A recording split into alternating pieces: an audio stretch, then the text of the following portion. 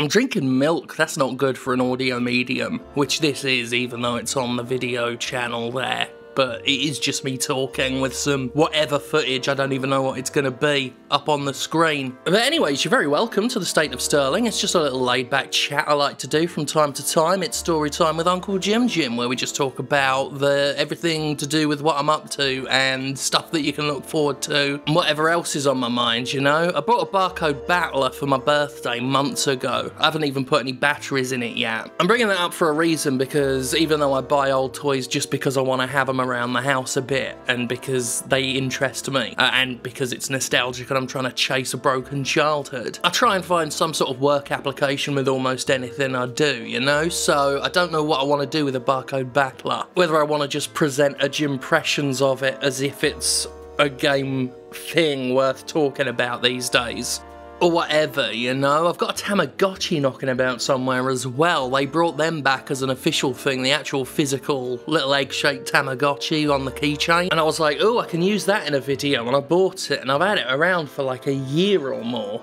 But, you know, I could just do something with that. And I was eyeing that Key to the Kingdom board game that I had in the 90s as a kid. I was going to buy that again. They're like $200 now. But I'm like, oh, I can do a video on... No, who wants to watch a video of Key to the fucking Kingdom? But my office is just full of crap that I've acquired for things that I wanted to do in a video, or like I've got an idea for a little skitty thing here, but I need an excuse to do it. Like I've got a silver hockey mask somewhere because I was going to do Lord Humongous. Now I've had about 5 opportunities to do the Lord Humongous bit and just have a shot of me dressed like him going, just walk away, you know? Like, but I've had the mask for so long that I forget I have it, and I subsequently forget to do the entire Lord Humongous bit. So I've missed several opportunities. I've had several reasons to tell people to just walk away, you know? It's like for every idea that actually makes it onto the Jimquisition or in its own video, there's 5 props or costume pieces scattered around that go unused. I'll see a mask or a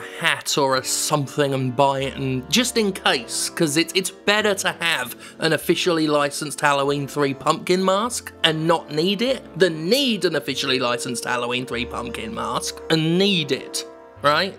I mean not have it. Shit! But speaking of one idea that did follow through, and follow through and follow through and follow through, as I record this on Friday, tomorrow, April 7th, is another Stardust appearance. Last time Stardust was out, he was at Pelahatchie. Shaky McMullen said that Stardust was going to be nowhere near the building, but Stardust turned up. Cost him a match because Shaky mouthed off, and Shaky hadn't been seen since then. That was 2 Saturdays ago. They found his phone at the venue, but they ain't found Shaky. Now, we here in Camp Sterling, we reckon that he's been on a losing streak for like the whole year, more or less. The guy's taken his ball and gone home, which is good for us, because that means the Silver Age can kickstart unhindered. We don't have to deal with that loser hanging around. So the Stir Search, which was implemented at the beginning of this year, concludes Saturday night, April 7th, at the Golden Path. That's the name of the event. It's at the Hideaway in Jackson. We're going back there. I think I've already said that. Stardust will crown his champion, paint the Golden Path silver, and ain't nothing no one can do about it. Ha ha ha. We ain't seen Shaky. We ain't seen Shaky McMullen at all. I got nothing to do with it, alright? Stardust has nothing to do with it. None of us have anything to do with it, whatever it is. Let me also reiterate, because people keep missing it. I keep getting tweets demanding news on the return. Where is he? Where is he? We're gonna bother you until you say something about it. And I'm like, I've said stuff about it. We said it on the last episode of Commentocracy, that Commentocracy is coming back. I've said it on the last video of this, what we did. There will be more Duke Amiel do hardcore. I bought a new jacket for him. It's flowery and got ruffly things on it. It's brilliant. Had it commissioned from Die Another Day, who did the Jimquisition waistcoat that you see, and Stardust's bodysuit as well. So it's pretty fabulous. My video artiste, Justin McDaniel, is still working, juggling several projects, doing the lip syncing currently on the Loose Boys, which is still in production. version, and he's very gung-ho about the Jim Sterling Jimquisition video game. He's got a lot of ideas he's been pitching to me. We've been working with that. It's still going to take quite some time, and I'm downplaying it. I'm not going to be all hyping it up or anything, but Justin's certainly very excited about it. I mean, I'm excited about it as well. I can't wait to see it. Right now, we're just trying to nail a good aesthetic for it. We got the gameplay pretty much figured. Now we're just trying to give it the right feel, the right theme. I just don't want it to be cringy. That's a problem with a lot of these games that spin off from like YouTube, internet shows and content.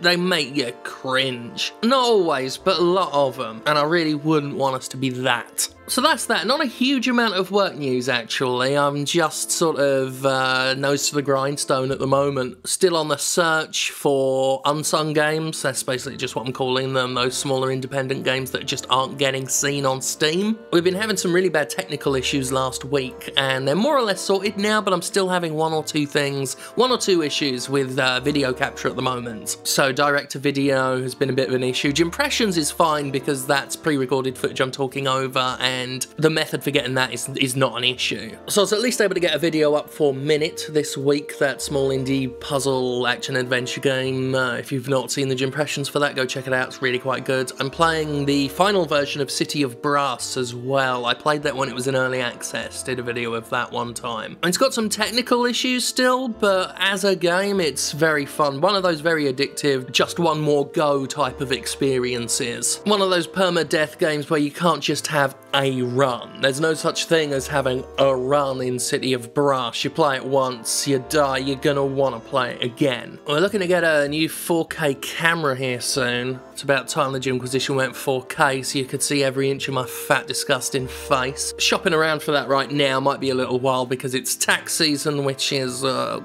god. Plus I needed a new computer first. That needed serious upgrades and stuff so that I could still edit videos, which is pretty important for someone whose job is predominantly video editing. I'm sure there was something else I wanted to talk about on this, but I've forgotten about it. I'll remember it next time. I'll end on a bit of news, bit of Jimquisition media news is that, and I've mentioned it in passing on the podcast, but I've made enough progress on it now to where I'm pretty confident in talking a little bit more about it, but I am writing and have been writing a Jimquisition book. Some Jimquisition for you to read, innit? That'd be nice. It's gonna be part fictional autobiography written in the style of the Jimquisition persona, you know, the intro, outro, self-aggrandizing sort of thing, which will go through my career. There are chapters like that. There'll be original essays in there. I'm partway through writing one now about music, video game music. I've never done a video on that, never really had the opportunity, but it was good to write a little chapter on that. And some of the best Jimquisitions, or at least some of the ones that lend themselves well to script form, there will be published script of those.